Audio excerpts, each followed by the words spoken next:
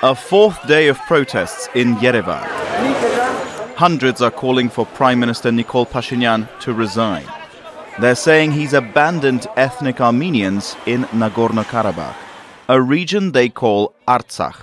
This is a shame of our nation that our government, with the face of Nikol Pashinyan, is not taking all the required measures to save Armenians wherever they should be.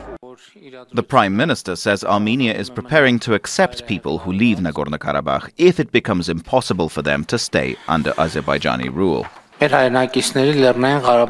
it's determined that it will be impossible for them to live in their homes, if the situation does not improve, then this problem will be on our agenda.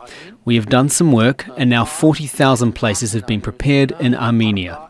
The region is recognized internationally as Azerbaijani territory, but it has been self-governing for nearly 3 decades with strong ties to Yerevan. Ethnic Armenians have been living there for generations.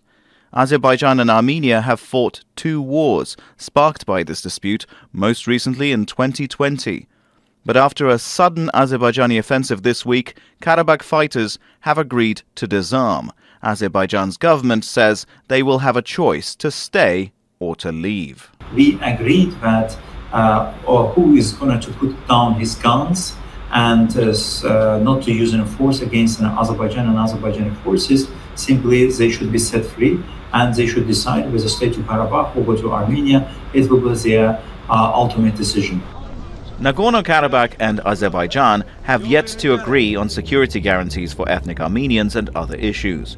But they have started removing some road blockades, with the first humanitarian aid since the ceasefire coming in on Friday. Dmitry Medvedenko, Al Jazeera. Make sure to subscribe to our channel to get the latest news from Al Jazeera.